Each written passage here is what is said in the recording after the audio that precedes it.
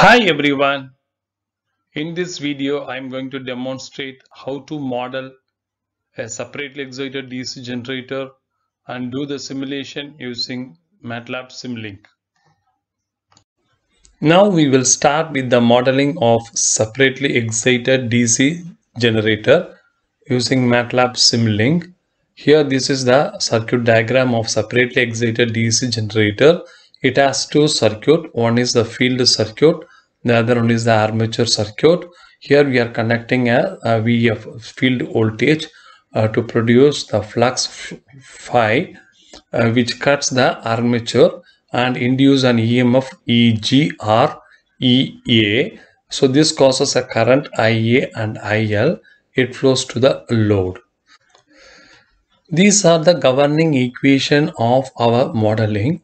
The first one is the field voltage equation.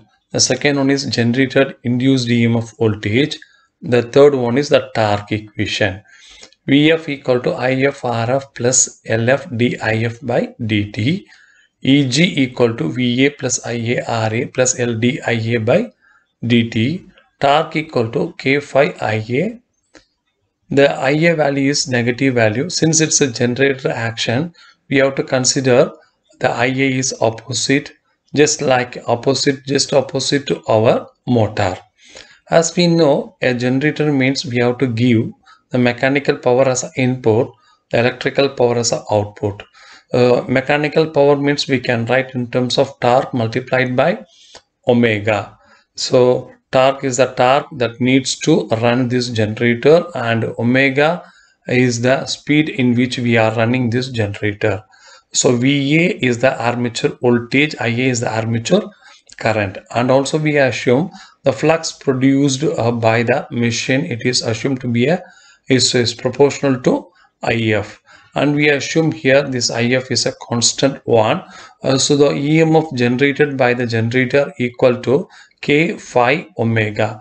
We assume this K phi is a constant. Omega is the only parameter which changes the EG, and we assume there is no armature reaction. So we are not considering the armature reaction when we load our generator. We assume that the flux is always constant and there is no distortion in the flux that is produced by the field winding due to armature reaction. And we come to the block diagram of modeling of our separately excited DC generator. So always we have to couple a motor with our generator. Okay, the first part is the motor, the second part is our generator. First we will take the first equation, EG equal to K phi times omega. This K phi is a constant that to be multiplied with this omega. Omega is the speed in which we are running our generator. So the speed of your motor and generator both are at same speed. So the output of the motor runs our generator. So the output of the motor is omega, the speed multiplied by K phi, it is equal to EG. EG equal to VA plus IA RA plus L dIA by dt. This is equation number 2.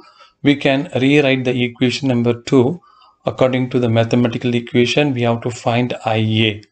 So IA is the output of this equation. So we are dividing 1 by LA and integrating this 1 by S, and this is the summation of this point. So we are summing EG minus IA RA minus VA. So the output of the equation is what? IA. So this part is IA is multiplied by RL.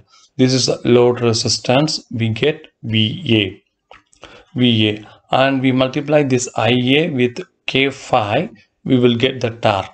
Here what we are getting is IA is negative, torque is also negative. Finally we get the output, that is output of our generator, P out equal to power electrical VA multiplied by IA. This is the torque output of our generator. So this torque generator output should be given as an input to the motor. So what is the torque to be produced by the motor? It is decided by the load decided by the load, that is a load value, that is IA. So here this IA depends upon what? RL. So if RL it decrease, then IA automatically increase. IA increase means torque also increase. That much torque to be produced by this motor. Why? This motor and generator are coupled together. So that is the input of our generator. So the mechanical power produced by the motor PM equal to omega multiplied by the torque. This torque to be decided by our generator. Here the value is negative value. We have to multiply it with a negative. So we can give a positive value. For that positive value, this motor can produce a mechanical torque, that is a torque that is to be produced by the motor to run our generator. Finally, we have to think of the inertia of our generator and our motor. Here the inertia of the generator is not considered, is ignored, is completely ignored. Inertia is not considered. Why? Here the motor and generator are coupled together. So the whatever the inertia of the motor and generator is coupled as a, that is inertia of motor. So we have to add the inertia of generator on motor side, not on generator side. So the total inertia of the motor equal to J1 plus J2 omega 2 square, omega 2 by omega 1 whole square.